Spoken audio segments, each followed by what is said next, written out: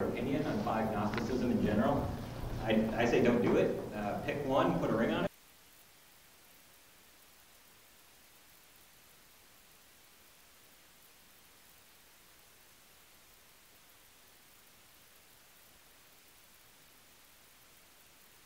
But what we find generally is that CIOs, they don't want to do that because they're not really experts in any one cloud. So they want to hedge. They want to go to all clouds. Now that falls on the security group.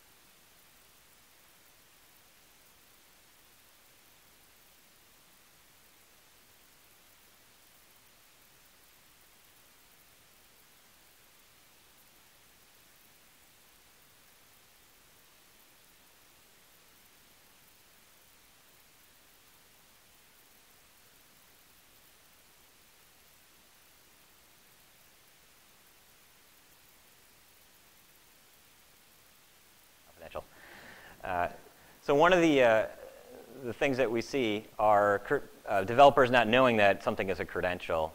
So if you've used like Azure connection strings, they're this kind of long, not really opaque string, but they don't necessarily look like a key or an API key right away, but they completely are. They contain the endpoint and all the connection information to connect to it. And so that's a real issue. And if you know what you're looking at, you might accidentally publish that somewhere. You thought it was private, it's public, whatever. That part is old news. What is still happening, though, is people are logging in. And if you think about what I was talking about, that top of the pyramid, the analytics, that's your one shot at finding this, is if that credential is sitting out there somewhere on, it might even be sort of like a partner, like you shared a website with a partner, not even really public. If they find that and they use the credentials and they log in, you're now really just looking for a credential theft. All right, so how are we going to mitigate this? So the email's pretty obvious, right? You're going to try to prevent phishing, block any malicious doc you can. And this is the cloud side, by the way. The endpoint, I mean, same stuff, right? Trying to just protect the endpoint and all that's involved there. From the network perspective, I've talked to a lot of companies that are using VDI now, so beyond Citrix, and that's happening quite a bit. And what I'm shocked by are most companies aren't doing things like network security monitoring in front of VDI, so they have a lot less visibility than they would have if they were running that on-prem. It's not that you can't do it, they just basically forget to do it. And you even find places that are running VDI without an endpoint agent at all. So they don't have any kind of basic protections there. They just assume, well, if anything happens, we'll just wipe the box. Okay, that is a lot easier in VDI, and you can still wipe the box, but the credential's stolen. You can't unwipe the credential, not without knowing about it. So network's still very relevant. But the real meat here is detecting the credential theft and any compromised assets that are already out there. And that's generally going to be through analytics. All right, so let's look at a couple of specific scenarios. Is this meme still relevant? I love this meme so much, but it's I'm kind of wearing it out here. Most of my internal stuff has this in it, and I got to stop.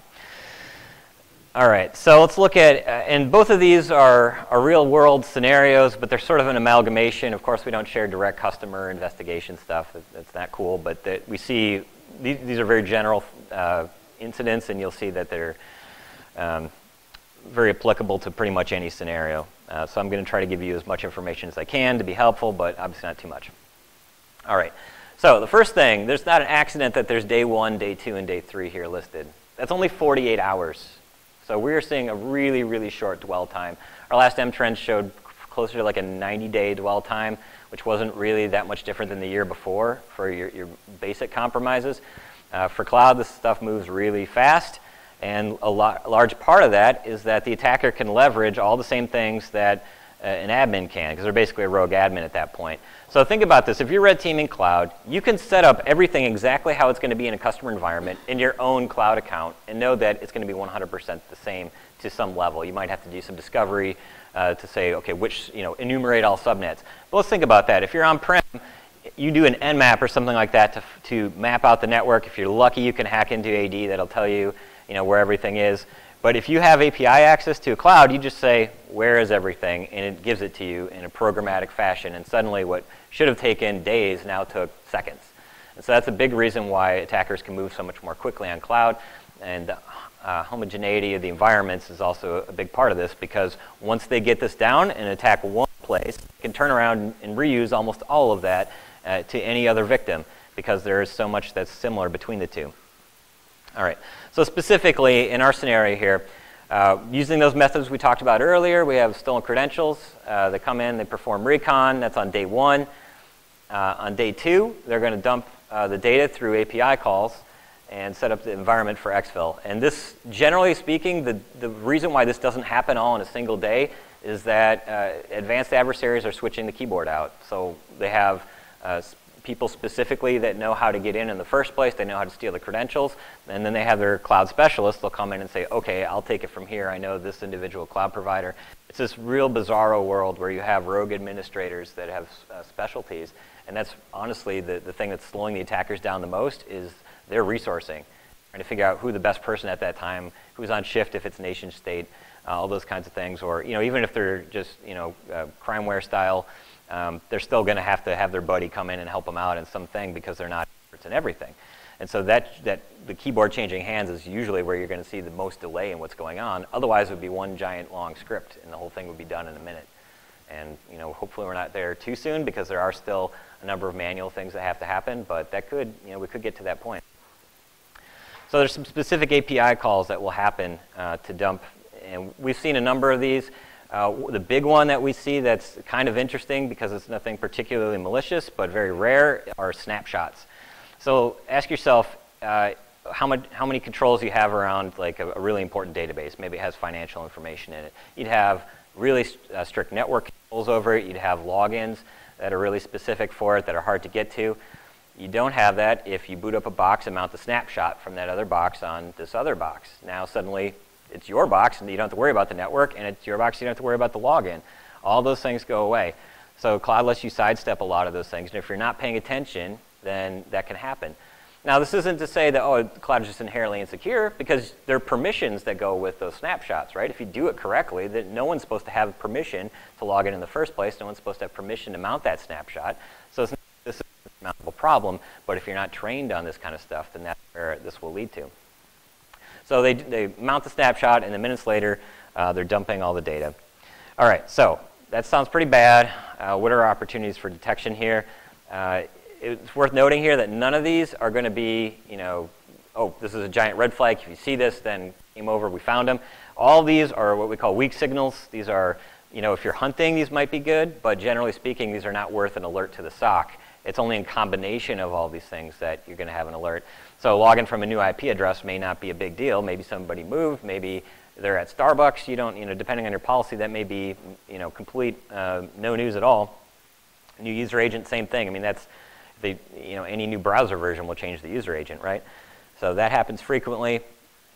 Not a lot there, but if you can combine those, it starts to get a little bit interesting. But we're certainly not bothering the SOC yet. So maybe between day 2 and day 3. This is very enough to go on. But again, when we look at the time frame here, you're expecting your SOC to be able to correlate stuff across a 24-hour time period.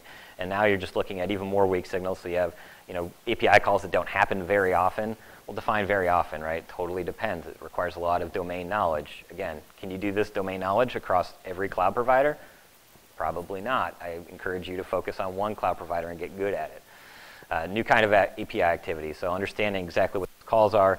And then down to the asset level, this requires more things like flow logs between them. All right, so there's a lot of different things you could do to secure cloud, and when you first start out and you don't have anybody do any production workloads, you probably feel, you guys have all seen this, right, like a million times? So I could just kind of refer to it because these pictures are terrible. So Mr. Burns is, walking in. They go through like 8 different secure doors, and I always feel that way when I'm, hitting my 2-factor authentication for the 90th time that day, and that your secret thing you could like, especially with, sort of not necessarily a bank, but a car rental company or something like that, and they go through all this effort to have all these different things, and then that if you just call up the person and ask nicely, they'll change your password. And so it's one of those scenarios in cloud where you have all these things in front, so you have the 2-factor to get in, and then the second anybody tries to actually get some work done there, they're like, yeah, it'd be a lot easier if I just did this. No different than on-prem. Humans are humans, whether they're in the cloud, whether they're on-prem, that kind of stuff still happens. And so the second you guys start trying to actually get work done in the cloud, then you end up with the screen door with the stray dog running around next to the keys to the kingdom, right? All right, so this one came in, I had about 3 or 4 incidents over the last, well, I don't want to go into some time period that I'm amalgamating here, but it was a great example, and I had to show you guys. So first one, I mean, come on, really, you got a dev server, nobody, it hasn't been patched, it hasn't gone through QA or whatever, but it's out on the public internet because it's much easier to just do all zeros, right? Same thing. Now, normally you'd have, on-prem, you'd have to go through like 10 different tickets to get somebody to open a port, right? Because you have these really tried and true processes. In cloud, often what you have, is, even if it's not shadow IT, even if it's like legitimate, sanctioned activity within IT, you still have, and this is actually overall a good thing, but we have to have developers, I call it democratizing data, where, because in previous roles in Fire, I've been an engineer where I'm just trying to get work done and we want to move quickly, and getting ops out of the way is helpful if you don't screw it up, right? And so there's generally a lag in process for cloud because you don't have these age-old on-prem scenarios. And yet, logically you do. So if you accidentally open up a port, that can be really bad news because you're really doing experimental stuff on cloud because no one else will give you a box on-prem or whatever. All right, so that's fail number one. Fail number two, not understanding the difference between usernames and roles. It's a lot harder to screw this up now than it was maybe a year ago, but we still see it all the time. So developers thinking in terms of on-prem, so they're thinking usernames and passwords, and I need a user that has access to this, kind of LDAP style, like they would in AD. Really, it should be all about roles. So when a box starts up, we call it an instance role, as in you have granted permissions to the box inherently, and it's ingrained into the box. It's not using a credential per se. And it's even difficult to explain just in a sentence. There's a lot of nuance in there, but basically there's a right way and a wrong way. And at no point, and this should be pretty obvious, should a box that doesn't need the privilege have it, right? But it's always easier to over-privilege. And so now this box has an admin role as it's booted up, and it's not even the proper role. Okay, so that's double facepalm. We get to the triple facepalm when now we have a public bucket. This is like the one cloud security thing that everybody knows is don't have a public bucket. Still happens. There's a lot of reasons for it. Often sharing data between partners is the biggest one because you don't exactly know who you're going to email to give a credential to or something like that. So it just organically happens. And both Amazon and Azure have gone to great lengths to try to notify you when this is happening, and it's still not going to help because when you set up the public bucket, you probably are intentionally setting up a public bucket because there's nothing in there yet. And you're like, I'm just going to drop this one file in there. It's going to be great. Yeah, it doesn't go great, but it's an age-old security problem. It's especially bad when the developer thinks, well, when this script starts up, it needs credentials. I'll just store the credentials in a config file, and I'll put that config file in S3. Okay, now we have a real problem. All right, so what will happen? So the attacker comes in. They notice the server because they can get into this box. That's bad.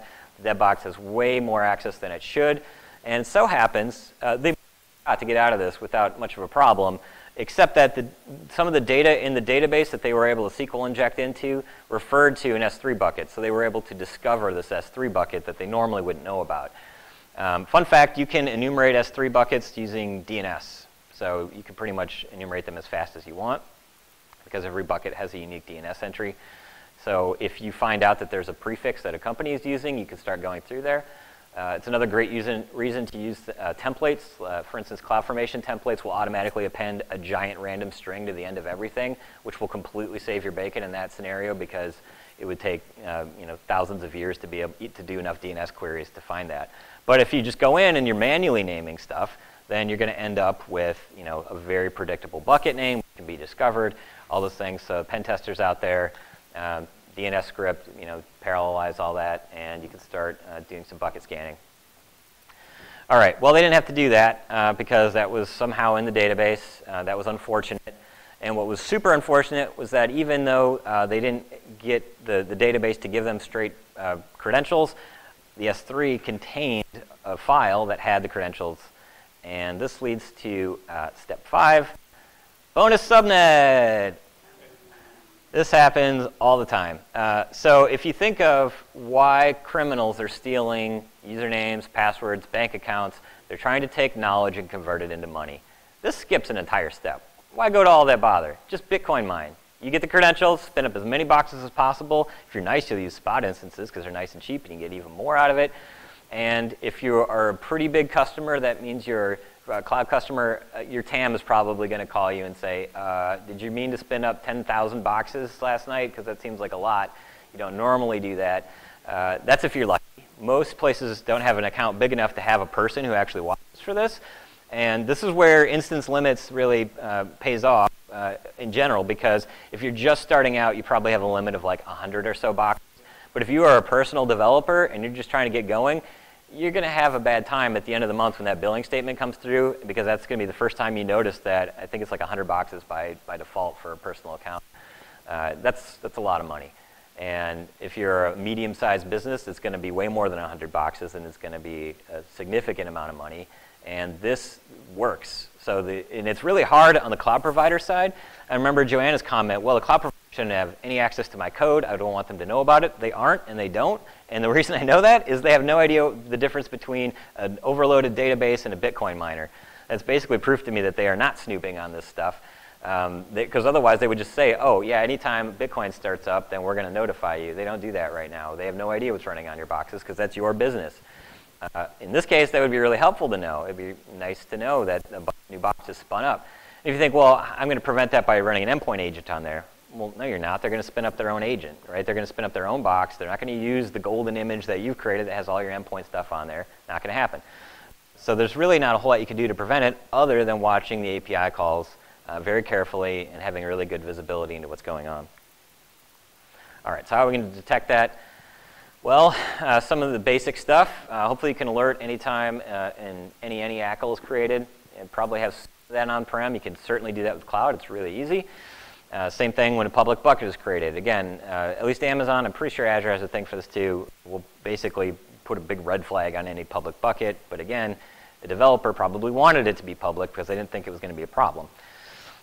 You can have, but your security will know it's a problem. So you want to make sure that that information gets, past the developer to security so that they can do something about it and start enforce policies.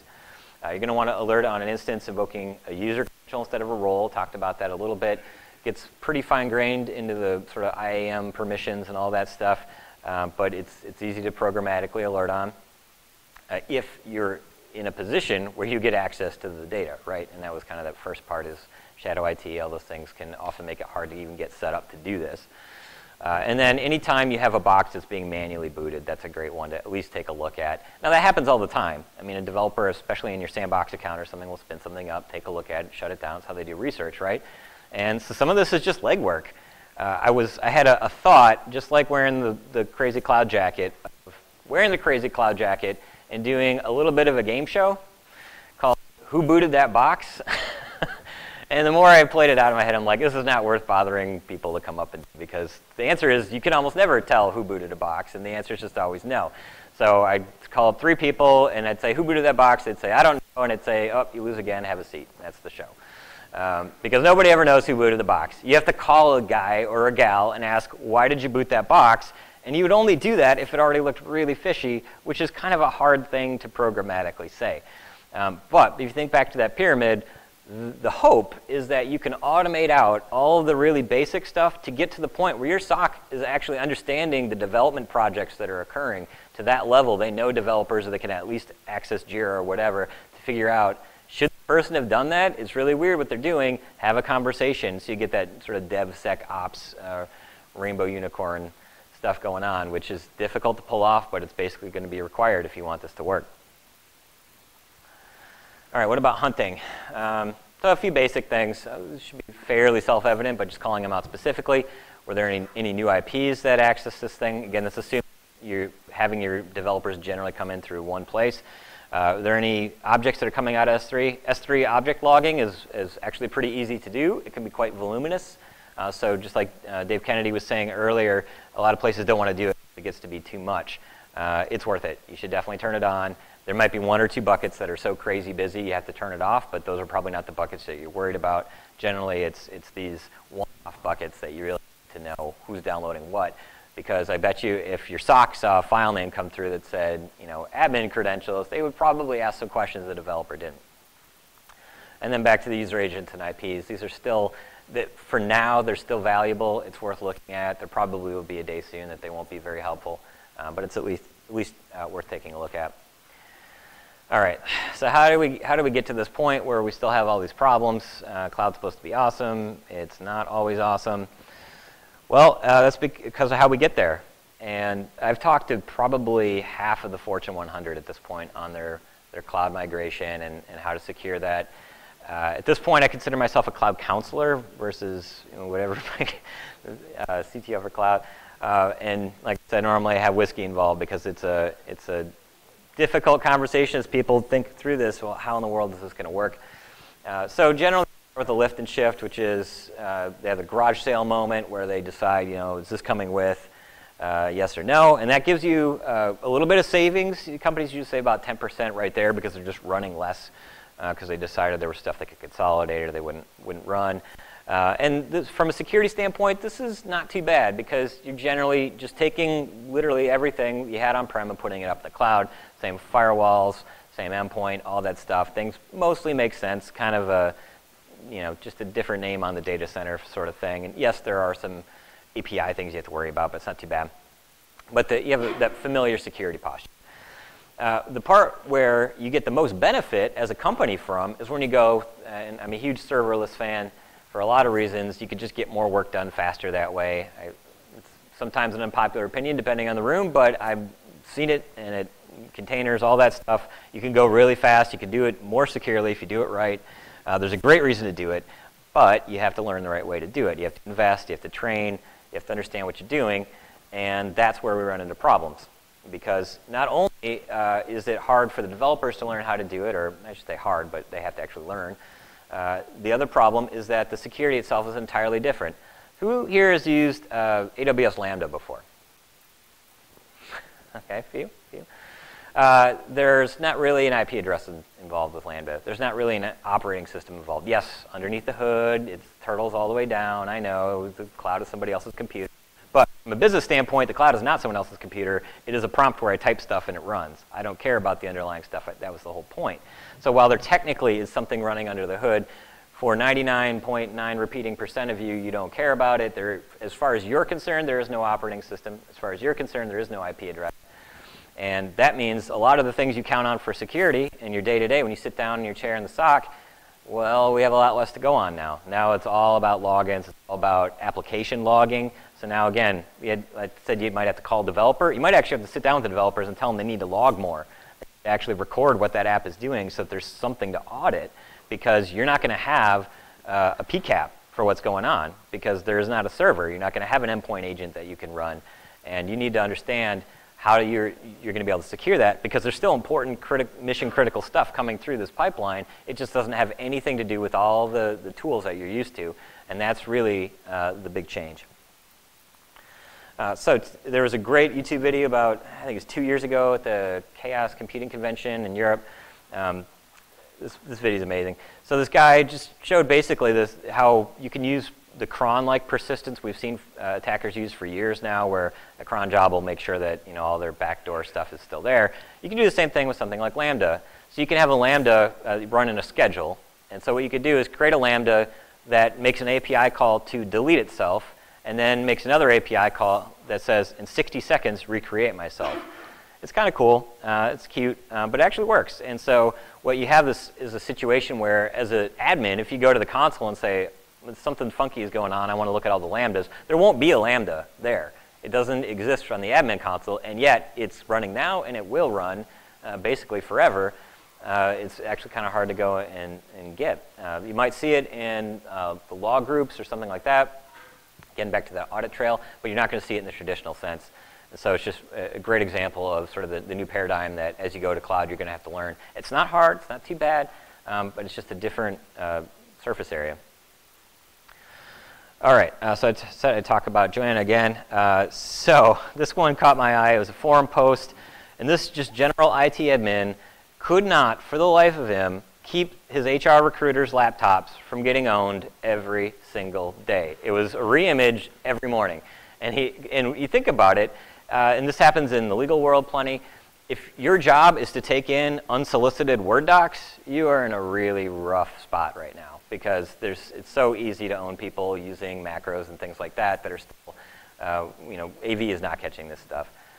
You're lucky if your email's catching it, and a lot of the time, this goes through things like Newton or some other recruiter SaaS applications where you don't get direct access for your security tools onto these documents. And so you have all these unvetted Word docs and Excel spreadsheets and PDFs coming through, going directly to laptops in your organization and just completely owning them. And so this guy decided that he was at his wit's end, so he's going to put them all on the Cubes OS, which is getting a little bit more popular now, but it's still pretty esoteric for just a general IT admin to know about or care about. And that was his solution. He was like, I got to do something super drastic with this. So that really caught my eye. This is a big problem that we have. And this is kind of the pattern. So you have a CRM that doesn't have any instrumentation on it that you're used to, that you've mandated. But you don't really have a say in this, right? As security admins, you can't tell them what recruiting software to use. They're going to use it. Maybe if they get owned enough, they'll decide they want to change, but there's not really that many to choose from. And it's not just recruiting software. There's a lot of different kinds of variations on this. But that's the general pattern that we see. All right, so what's next in cloud threats? I'm doing time here. Pretty good? All right. And I do want to take questions at the end, by the way, so we'll make sure we save time. So on the confidentiality side of the classic CIA triangle here, data theft, that's the one that's in the news all the time. Like, this is obvious, right? Accessibility, this is a DDoS problem, still in the news plenty, very understood. What about integrity? This one, I feel like it's forgotten quite a bit. So I did a workshop at RSA this year where we did sort of a purple team thing, and we came in and we hacked some serverless stuff using basically parameter injection, nothing too fancy. But the sort of capture the flag element was changing a data file. And I think the question that I'm posing here is about integrity. So how do you know if something has been changed but not deleted or not, put on the dark web? That's the thing that keeps me up at night, is how do you know? And you can expand this into election results, things like that. How do we monitor for the integrity of something like that when it's data and we don't really have like a checksum that says, well, this entire data set should have this checksum? That might work well for one single researcher file. But if we say, how do we know that the entire corpus of all the transactions for today in this database are correct? I mean, you get into blockchain, some of those kinds of things. Maybe that will help.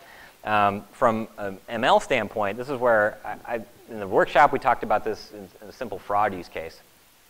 And there's an angle on this from the cloud security as well. So the normal way you would do this is you have a big transactional database and you do a nightly CSV export, or something fancier than a CSV, and that becomes your source data, and that gets over to the machine learning guys, and then they're going to put it through all the training data and all that stuff. Now, question number one, do you have the same security around that transactional, super important banking database that you do all those CSV files that you just exported and then toted all over the cloud? Are you tracking that with the same rigor? Do you have the same controls over that? A lot of times you do, but a lot of times you don't, especially derivatives of that file might get sliced and diced and put it other places. But in any case, you have this legitimate source data that you're hoping to protect. It gets turned into training data, might go into something fancy like a neural net, and its job, we'll say in this case, is to detect fraudulent transactions, as in, it's really weird to transfer $1 million into a Romanian bank account or something like that. Alert, block that, okay, makes sense. Well, so the capture the flag part of the workshop was to basically add a few lines to the CSV that statistically made it normal to transfer $1 million to Romania. And that was actually pretty easy, at least conceptually, to do. So if you hack that source data, suddenly now you've hacked the application itself. And so understanding, again, this is why it goes back to app logic. How is the application working? So if you can get to some small piece of that, is that going to affect the integrity of the overall thing? All right, so how are we going to fight this? Overall, it's with visibility. This is from last year's Mandiant M Trends. Hopefully you guys are reading the M Trends this year. We put a lot of work into it. There's a ton of good stuff in there. We put out a lot of stats, things like that. But my IR guys had my back from the cloud practice, and they are already talking about the importance of visibility. I didn't even have to ask them to put it in there. That was their own recommendation, having responded to so many incidents in the cloud, was that visibility is what it's going to take. And they were nice enough to give you a few self-tests, and I think that these are probably the most important. This is probably the most important slide in the whole thing. It's the least exciting, but this is probably the most valuable, because these are the litmus tests you can bring home and say, okay, is the answer yes? Now, for each one of these questions, I mean, have you operationalized it? As in, does the SOC do this on a daily basis? Is this normal? So, can the organization see what files are being downloaded from a cloud-based storage site? It doesn't mean after you know you have an incident, can you go pull logs that would tell you that. It means if there was something weird coming through there, would you know about it before the FBI tells you about it? Are admin logins tracked and reviewed? Same story. Are these tracked and reviewed by SOC, regularly, every day, as in would less than 24 hours go by? What about unauthorized provisioning in cloud infrastructure? The Who Booted the Box game show starts right up here. Your SOC is the contestant every single day, and they're trying to answer that question. And that means DevSecOps bringing them into the fold for new projects early, so they understand what's going on from that standpoint. They understand what's normal, what's not normal. And then what are you getting from the cloud provider themselves that's going to help? And this is where the cloud provider specifics are so important. So whether it's VPC flow logs from Amazon or Azure Network Watcher flows, it takes a little bit to instrument that. And so being able to specialize is very helpful. A lot of us don't have that luxury, and you have to learn both. It's worth it, or Google Cloud or any of the others. You need to do it.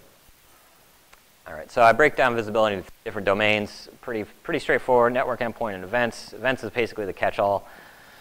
And this is kind of what it should look like when you talk about full monitoring. So we have 4 main types of cloud provider logs. We'll dive into that on the next slide.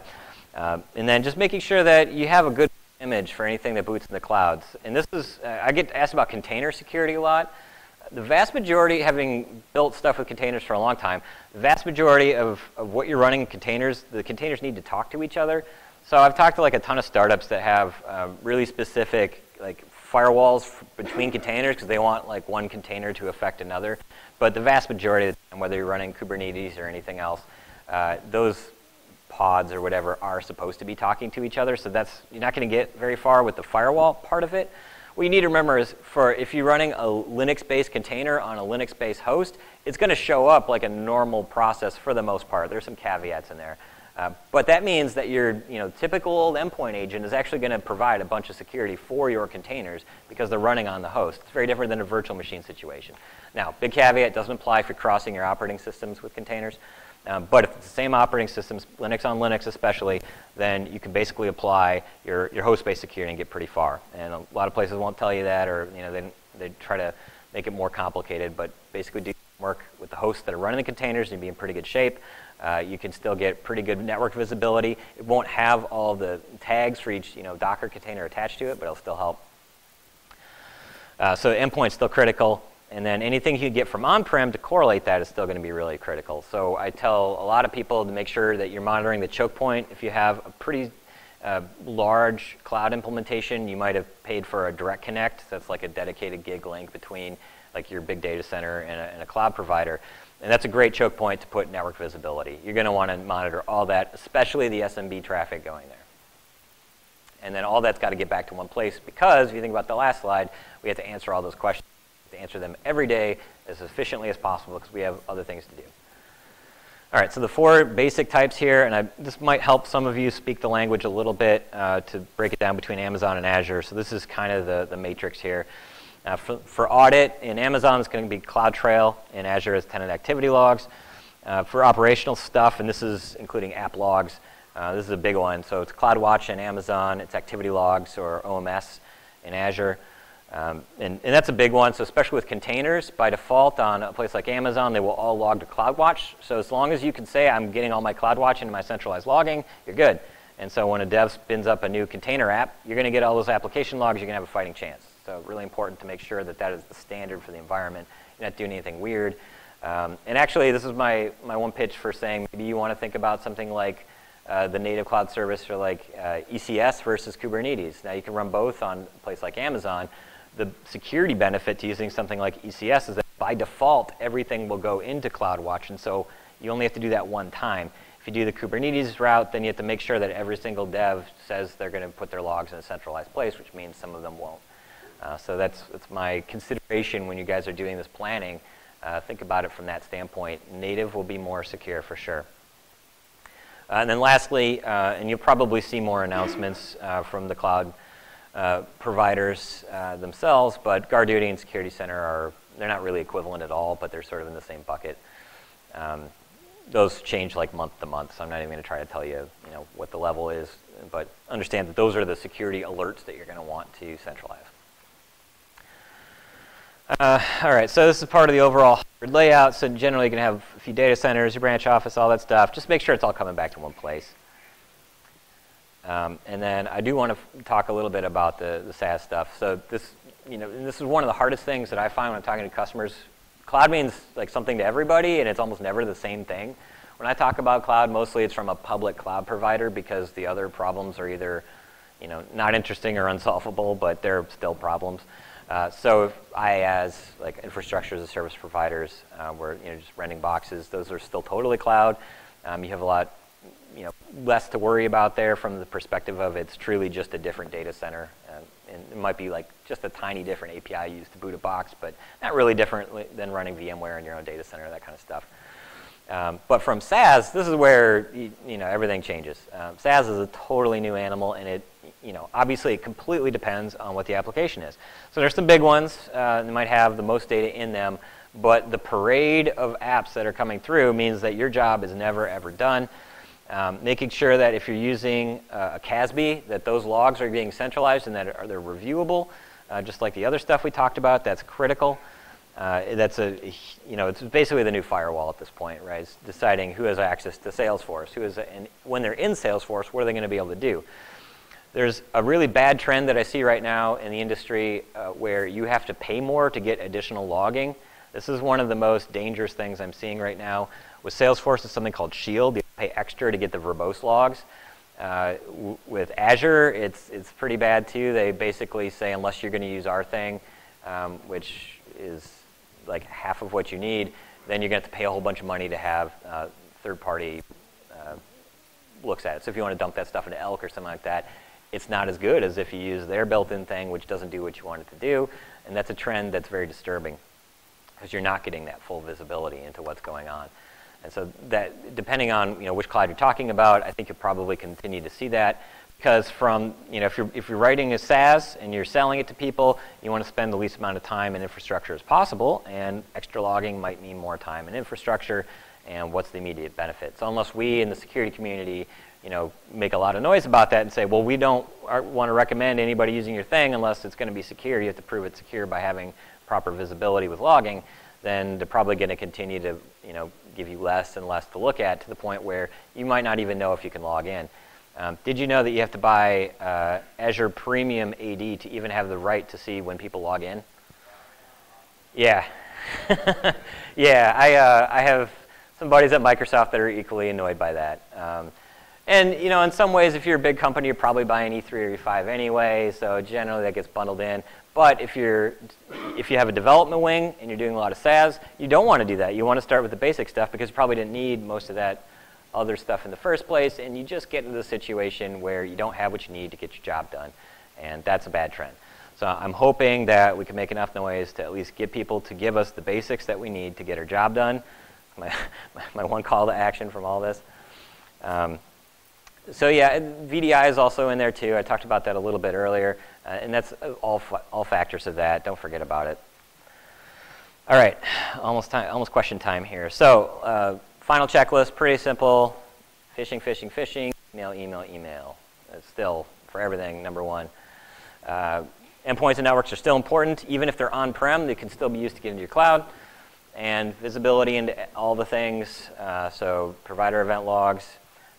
Files that are being transmitted through stuff that you don't control, try to find a way to get control of it or at least get a view into it. And then, of course, any SaaS telemetry you can get. All right, so we still have a good amount of time here. I have a few giveaways. So for every question, we have some nice goodies here for you.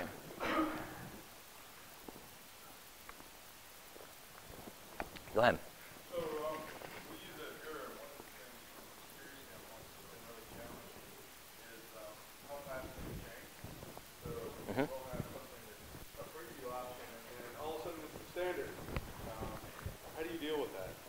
Your choice. So ask questions early because you get the pick of the litter here.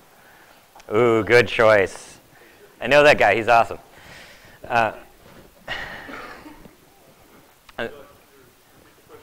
Yeah, can you repeat the question? Sorry. Yeah, so we use Azure, yeah. And we have a challenge in security of keeping up with the changes. So we'll have something that was a preview feature, now it becomes a standard feature, and all of a sudden, this thing can happen now, and you can log in from anywhere. Right. Thanks. Like okay, so the question is, how do you deal with the continually changing nature of specifically Azure, which, so I sound like such a Microsoft basher, and I'm trying not to, but I had that same experience. So Azure is a great example of, they're doing amazing things at Microsoft by cloudifying the company. Kudos to them. They've done really great. But as part of that, almost everything that's not infrastructure as a service on Azure right now is basically preview.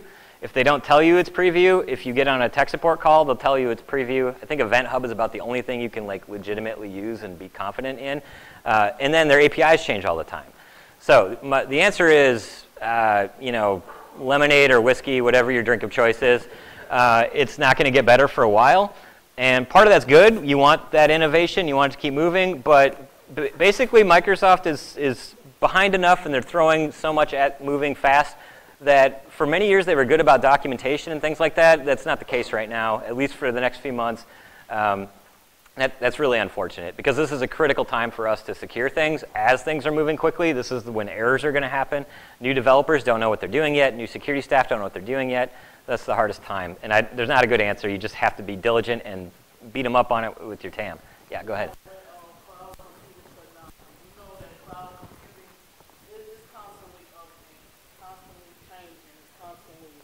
How are you keeping up with the new security changes in terms of that? Okay, good question. How are you keeping up with the changes on new cloud offerings?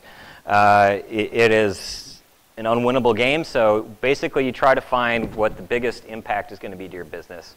And sometimes it's a really tough call to kind of Sophie's choice it a little bit, where it's I only have time to do one or the other. But really ask yourself from a sort of a threat model, what is the worst that would happen for this particular thing, right? And then look at the partitioning there. Yeah.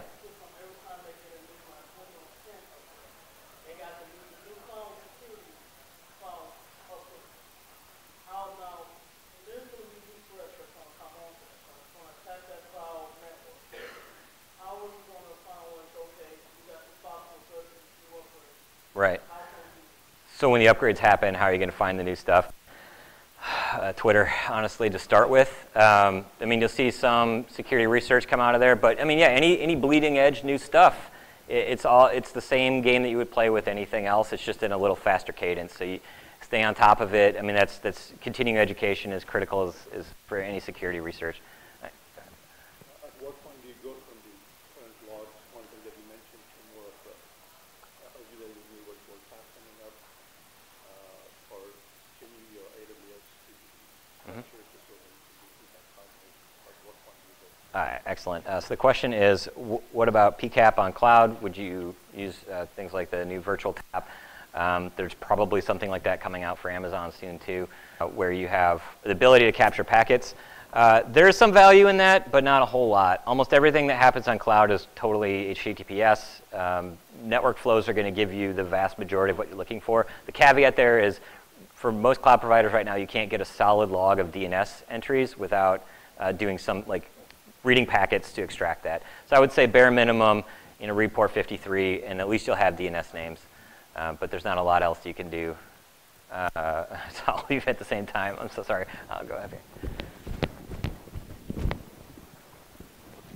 Go ahead. Okay. Aside from stealing data from an S3 bucket, a public S3 bucket, how else could that be used? Okay. How else could an S3 bucket be used maliciously aside from stealing? Well, there's the integrity part that I talked about. So if you can alter a file, that might be really bad, depending on what the file is. But the other part is that you have a lot of bandwidth available to you when you're running in an S3 bucket. So hosting any malicious files would be super bad, is off the top of my head. Using any kind of steganography to hide really bad stuff as a drop point. You can use, so in my workshop at RSA, how you can use S3 to trigger a Lambda that would have bad parameters in it that would get code to execute. So the act of uploading an object to S3 may actually execute code somewhere. So just simply writing a file or DOSing the amount of logging that comes out of that. So back to that visibility, you can make yourself invisible by DOSing the amount of logs coming through. I think we still have 5 minutes. Good. Go ahead in the blue.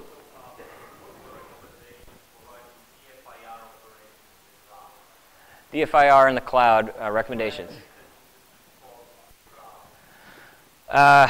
So a lot of that doesn't change. You're talking DFIR. So if you're doing like getting images is actually a lot easier. Snapshots is super straightforward. So that's a big boon.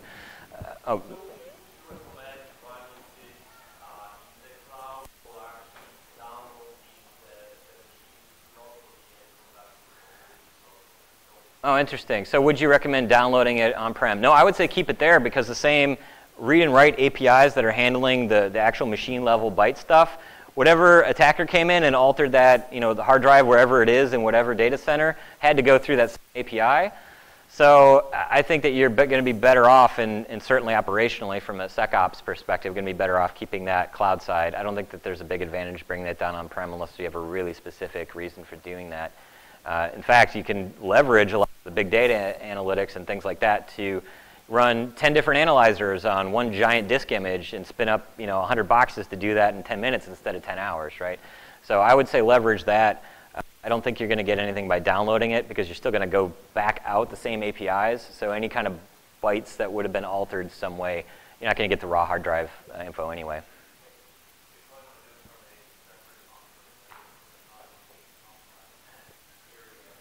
Yeah, exactly. If it's an active incident, then yeah, SecOps still is very important. So try to build a separate area for that. You can share images, which can get you in trouble if you forget the permissions and don't set them up correctly, but you can certainly share those across accounts so that you could have an IR account, essentially. Establish a standard VM IR account for that. At the very least, yep. They're in the gray.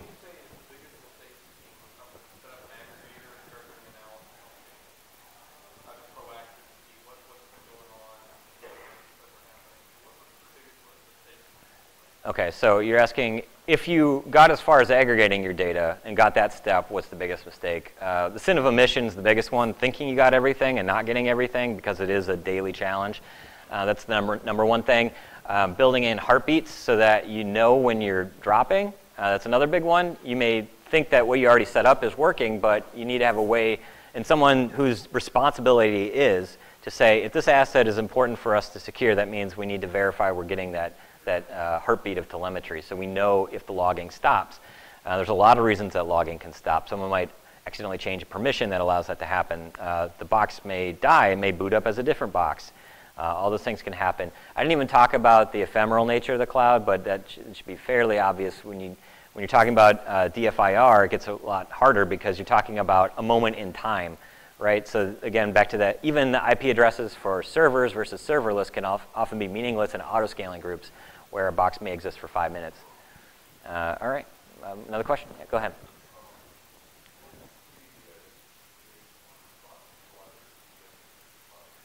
ahead.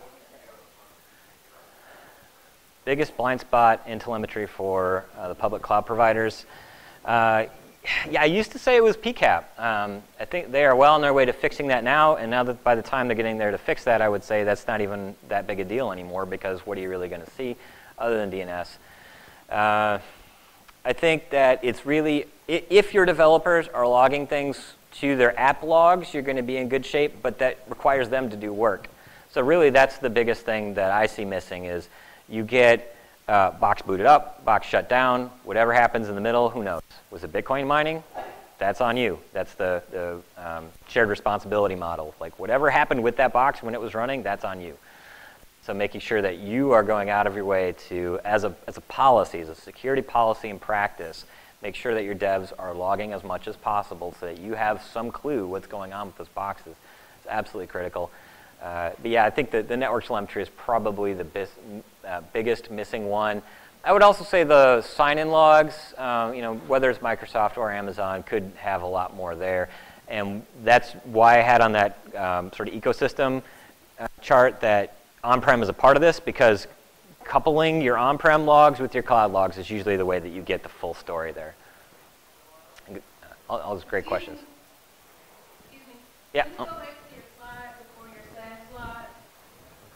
Slide before the SaaS slide, sure. Thank you. This one? Yeah. Yeah, that's the one I was talking about. So this is just pointing out that all these things play a role. Wherever those assets are, they're still your assets, and they're probably going to talk to your cloud stuff. And if you're only looking cloud side, you're probably only getting half the story, just like if you're only looking on-prem, you're only getting half the story.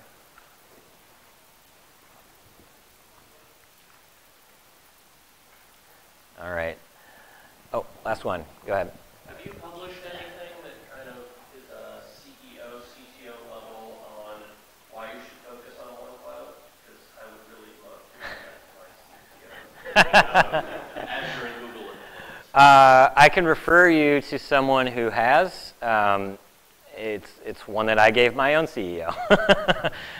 So yeah, there has been stuff published. It's right now very unpopular because almost everyone has no idea what they're doing, and so they just say cloud all the things and then hope for the best. That's a terrible approach. I think it's demonstrably, provably a terrible approach. I will see if I can find that for you. But yes, I would love to write that myself. It'll just come off as an angry rant to the editor if I do it right now. All right, thank you guys so much. I'll be in the hallway if you have any other questions.